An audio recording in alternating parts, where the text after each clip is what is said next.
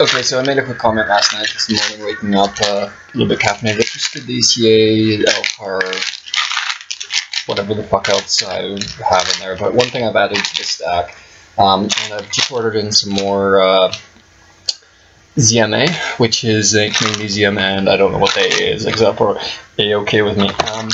But sometimes it's one of them. I think is a calcium, magnesium, and zinc. Zinc is relatively low in the mix; it's around 13 milligrams, whereas the magnesium is like 100 and something milligrams. The calcium, I think, is 200 or 300 something milligrams. So 2 or 3 of them, and you have your zinc content for the day if you don't have it in your food. But of course, eating healthy is better, but it's also a lot more in voluminous. But one thing I'd always generally try to go for is a multivitamin. This one happens to have it has vitamin B12 in it, as well as folate, which is good. And then since I'm vegan more or less, so occasionally I'll have fish, but other than that I don't have any animal meat unless I find it in the woods, which they don't do in these parts too often since I'm in an urban area. But there's 12 milligrams of zinc.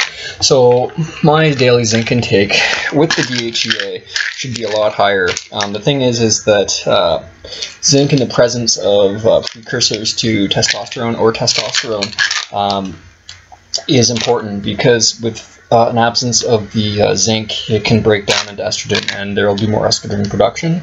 It's the same as having a starvation reflex.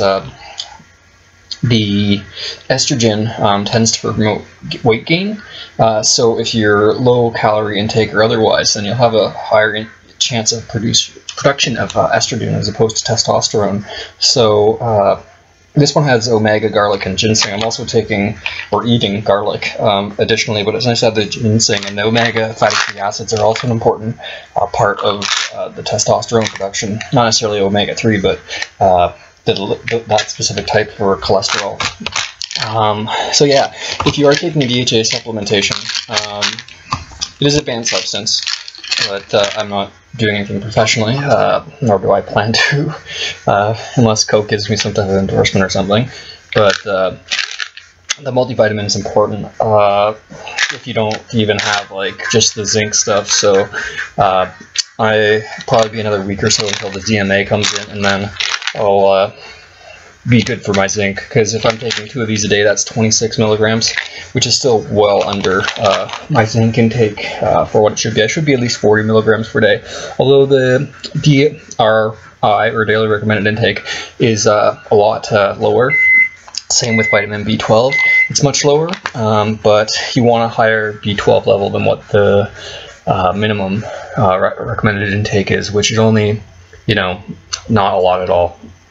But I recommend far more than that, because it promotes cell production and otherwise, which you want. If you're trying to build muscle, you need to have more B12 in your body for muscle development and repair particularly. So having a good multivitamin or a supplementation, I have the B12 and the ZMA, so with calcium, so that's for bone strength, muscle growth, and otherwise. We'll see how it works. You still need to actually work out and not just talk, so I'm going to go and I'm going to start my day. Already tweaked, so I have no argument with that. I'll get to Saturday before I know it, and then I can have some actual sleep again. Sleep's important, but sadly I like being awake. More so in the mornings.